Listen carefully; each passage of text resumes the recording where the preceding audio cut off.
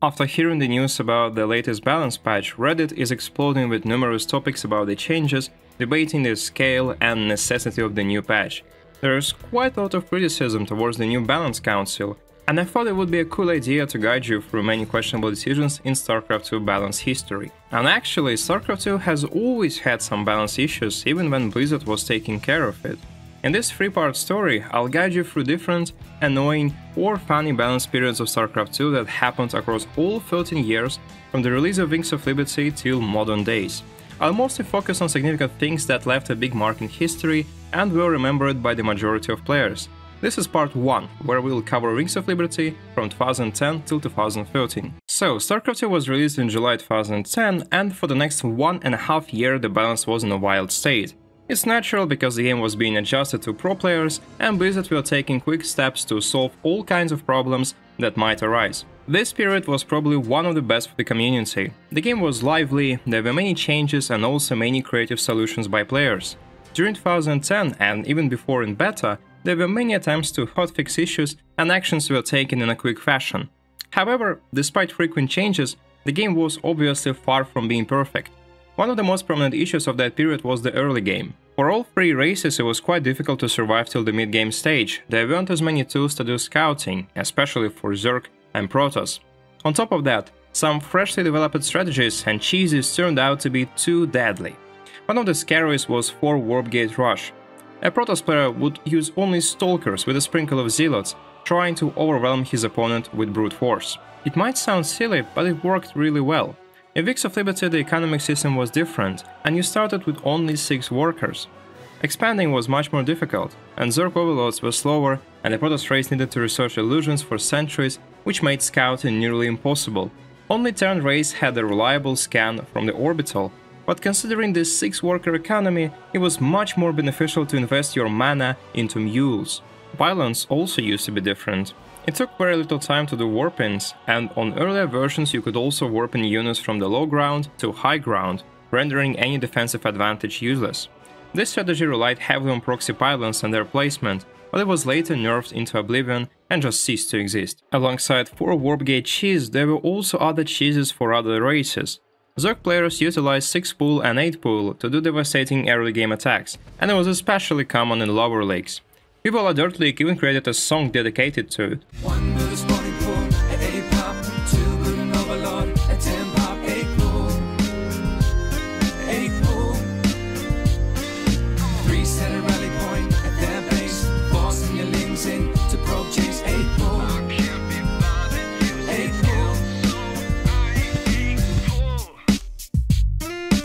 But it wasn't as scary as the turn bunker rush that was really strong in the early days of StarCraft 2. 2 proxy racks were pretty scary, specifically against Zerg players, who didn't have fast scouting as other races.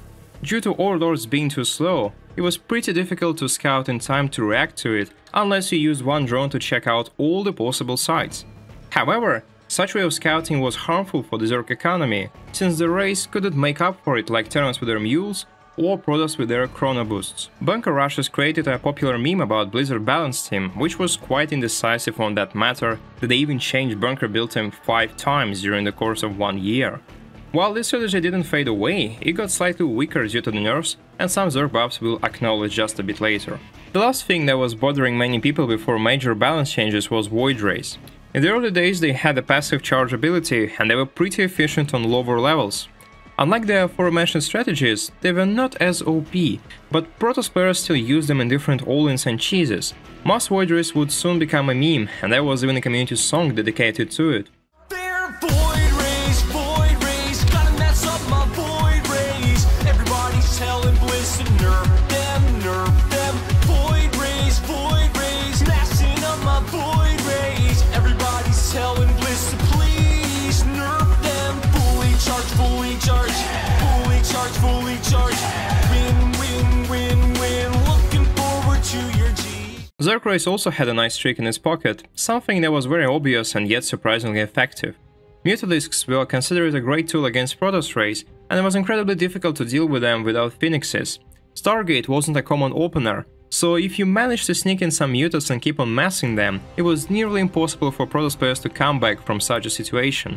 While it was truly a risky strategy, It existed throughout the whole history of StarCraft 2, but it was probably the most viable one in the first 5 years of this game, and especially in its early days. In May 2011, Protoss players got some buffs to deal with mutas, mainly Archon range buff that allowed them to catch those flying creatures faster. In 2011, most of the early game tweaks and small balance changes were done, and the game was in a decent state with no really major game-breaking issues. This year would be eventually remembered as the best year of Wings of Liberty, thanks to many great plays and moments, as well as players and a huge number of tournaments, especially in North America. With that being said, StarCraft 2 still had a lot of issues and the balance was far from being ideal. If we take a look at tournament results, the Turn race had more victories than both other races combined. As a result, Blizzard's balance team unleashed their fixing power and started nerfing Terran race, and in almost every patch this race suffered significant losses, while both Protoss and Zerg were getting new buffs. At the same time, there was one strategy that wasn't addressed in 2010. The Mothership had a very strong ability called Vortex. This ability pretty much sucked in all of the units in the target area, thus making them invulnerable to any actions taken by any player. You could easily split someone's army in half, and that was probably the idea behind this ability. But players soon figured out that most units, especially the flying ones, were getting extremely clumped up in this vortex, making them vulnerable to AoE damage. This ability also allowed you to send your own units into a vortex, and soon Protoss players would put Archons in it to create a devastating blow upon release. This strategy was called Archon Toilet, and it's famous for exactly 2 legendary moments. And both players being just so careful, afraid to commit here just because it is scary to take that step, you know? Oh my god. Alright, so man, you know what? Kibikaki wanted a rematch and he certainly made the most of it because this game has been incredible. Wow. See what happens when he doesn't forget Warpgate research. So now he's going to make his way over to the right. We're just waiting for that big push for one of these players to commit. Kibikaki's been loading to all sides. Here it goes. Oh, here we don't go. Here we go now for sure. There's the fun. Look at the fun goes on everything. Is he going to jump in there though? No, the Archon's not jumping in. The Mothership just getting a little bit aggressive. Oh, he got a second one. He got a second one. The Archons are not jumping in. Oh, there goes they are. And 1.5 seconds, and then the Archons will come back. Stefano trying to get away, but the Colossi are doing so much damage. Oh man, everything bunched up right there, and I think Kibikaki, is he gonna have enough? Is he gonna take out the Broodlords? There are so few Broodlords left, just a couple left remaining on the field, and then it's all ground forces. Kibikaki's got it! He's got it! He's got it! He's got it! Kibikaki takes out the last Broodlord! Oh my god!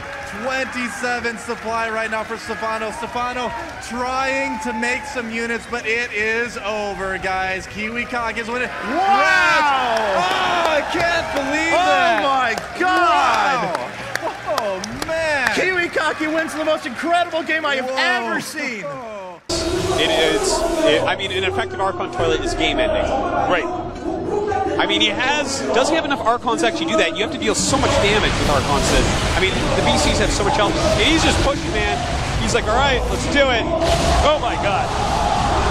Oh my god. Oh my god. Oh my god. But no Archons. Where's his Archons? He needs to get those in there. He gunned down the Archons before it was time. And the Voidrays come out. And Archon goes in. Another Archon goes in. Get in there. Oh my god, what are we seeing? This is madness! Oh my god, is he actually gonna kill this army? Oh, the BCs are all going down! I can't believe what I just saw! Oh my god! And he still has a huge amount of supply on that island! What?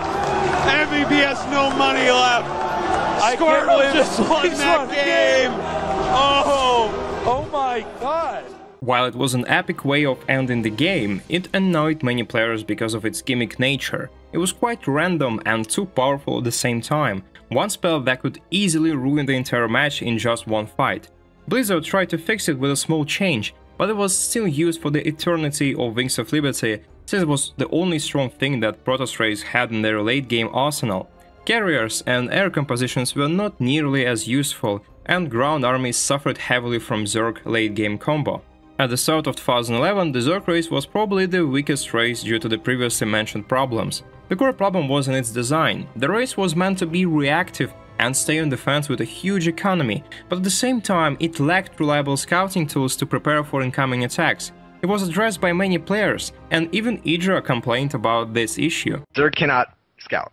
Marines can prevent Overlord scouting if you are at all careful about it, and it's not a huge investment. You just need 2 or 3 Marines on the perimeter. And wall-ins block any kind of ground scouting. Zerglings, drones can't get in. Poor scouting meant one thing. Zerg players had to adjust on the fly, play really risky and greedy, or try to use more expensive units, such as roaches, for early game defense.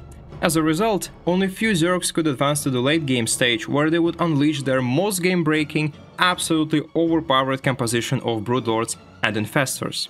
The Broodlords coming out now, and they're doing a great job here. Look at a perfect arc of nice spreader invested Terrans.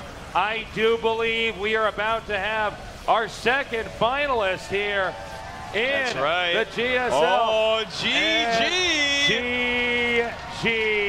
This composition technically existed ever since 2010, but it was rarely used until 2012, the darkest period of StarCraft 2 history. How could such a powerful composition suddenly become available, with no direct buffs to these 2 units? Well, let's get back in time a bit and take a closer look at some changes that were done to the balance. So, as I already said, it was indeed hard to create this army composition. Most Zergs died in the mid-game, or they didn't have a big enough advantage to utilize that properly. But even if you managed to get such a scary army, other races still had ways to counter it. For Protoss it was more difficult, but still doable with a Mothership core. As for Terrans, they had ghosts that were extremely good against most chunky targets, and you can clearly see that in this legendary moment with MVP and Nesty.